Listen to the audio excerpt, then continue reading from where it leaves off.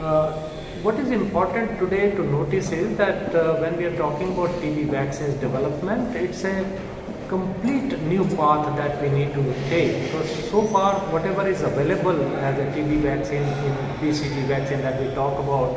is not so effective, and it has been protective and therefore has been used and is continuously being used, but there is a need to find a higher efficacy product, and this is on the anvil. A lot of companies are already working on various models, various platforms, and some of them are in phase 3 clinical trials, some of them are in phase 2, and some in early stages, but at the same time a lot of work is being done on TB vaccines, and I personally feel what is required is it's kind of a funding support like it came to COVID-19, because TB is being treated as a neglected disease, so it is not getting the right kind of attention that it should get. So today the need is that, one, there should be some